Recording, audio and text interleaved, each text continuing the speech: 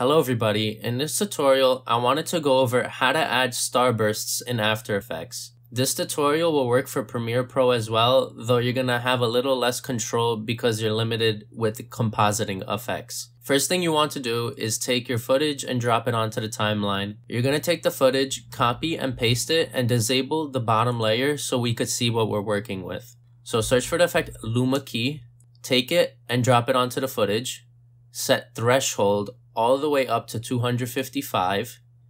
Then what you want to do is search for the effect directional blur, take it and drop it onto your footage, set direction to 45, set blur length to 80, but you could play around with this setting to get a different look. Then you want to add the effect solid composite, drag it and drop it onto your footage, set color to black. The reason why we're adding solid composite is because it allows the next effect to work. So we're going to search for the effect exposure, drag it and drop it onto your footage, and set the exposure to 2. I find this value of 2 works best. So as you can see, without solid composite, you're not able to brighten the footage. I'm not sure why it works that way, but it is what it is. So what you're going to want to do after that is change the blending mode of this footage to, you want to change it to screen, and you want to re-enable the bottom layer. So you could see how we're having streaks in the footage, but we want to have a starburst. So what we're going to have to do is to copy and paste the footage and take this value, and we're going to have to change it from 45 to -45. And the effect is done. Once you're at this point, you can play around with the footage. There's a lot of control that you can have within After Effects to give yourself more options and more control.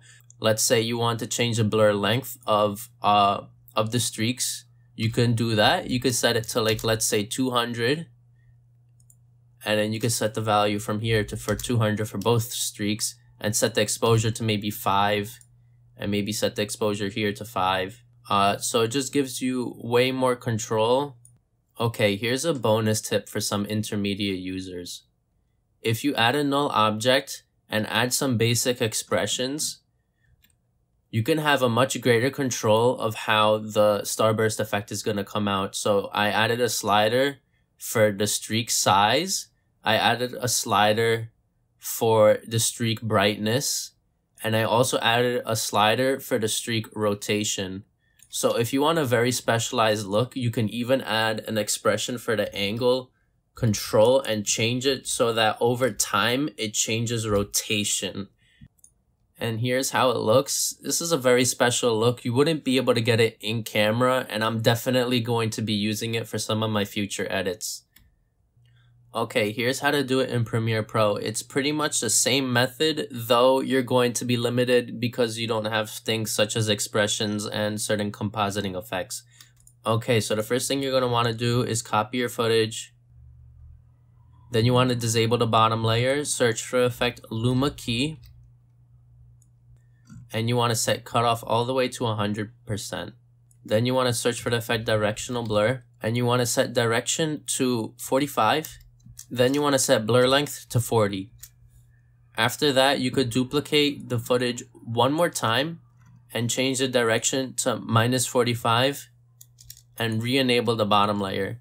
Now here's how it looks like in Premiere Pro.